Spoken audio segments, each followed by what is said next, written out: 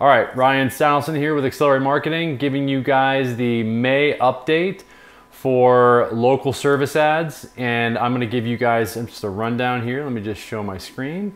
I'm gonna go into my mail. Here's the general update. So you can see the local service ads permission updates have been changed here. You can see that what this really has to do with is the enforcement of these permissions is, basically is live. They just want people to know. Before it was just administrative, read only, and billing.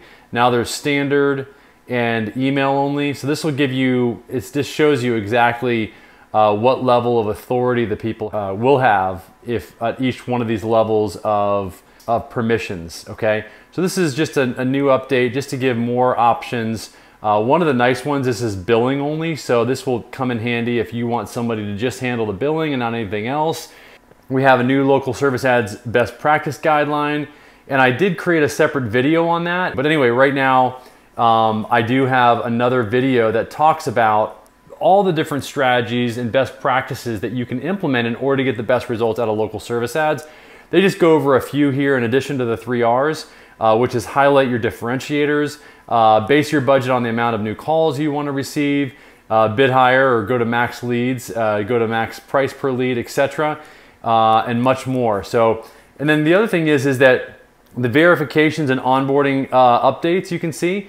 What if a business failed background checks and the individual wants to dispute the results? Okay, so not all providers who complete background checks will pass them. If you have a problem with the background check not getting approved as a client, or even if you're an agency representing a client, then there are some ways that the individual, okay, the individual who the background check belongs to can dispute in these ways, through Evident and then through Pinkerton, okay?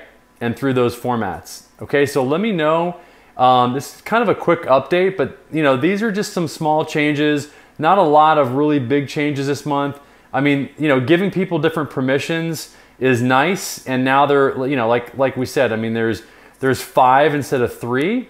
I believe there was 3 before. And then this best practices guide is definitely kind of nice. Go and check out that other video. We'll create a link to it here or in the description.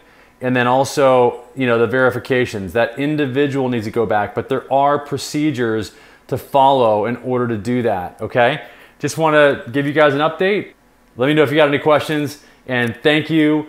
Give us a thumbs up, and please like and subscribe to our channel to get more updates like this on local service ads and all the other things that have to do with you getting your phone to ring, okay, as a business. All right, thanks. Bye.